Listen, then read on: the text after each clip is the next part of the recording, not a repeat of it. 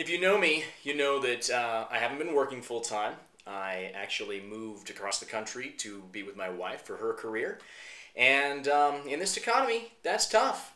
But looking for jobs is one of the most awful things in the world right now. I mean, it is just gut-wrenching. So, as an unemployed husband, how do you avoid this terrible process of getting out there and wasting all your time applying for jobs? I'll tell you. I know how to do it.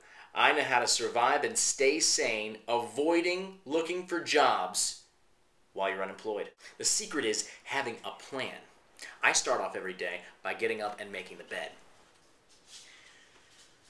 And usually I have to clean up after the dogs. Which one of you did that? Oh. Then, of course, there's the shower. I've also gotten into some extreme sweepstaking lately. Oh, I'm gonna win. Sometimes I break stuff just so I can fix it. Oh. Oh, crap. 4 words. Backyard squirrel hunting. Shh. He's right around the corner.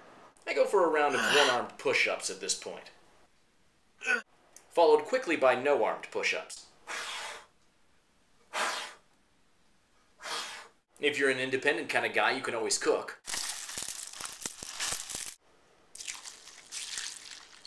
Don't forget to clean up. Your wife shouldn't have to do that for you.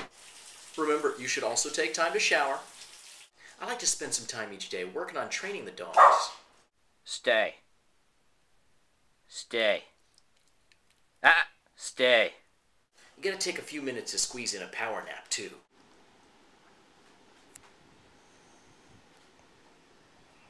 And if time allows, make sure you get in another shower. Is it making you uncomfortable?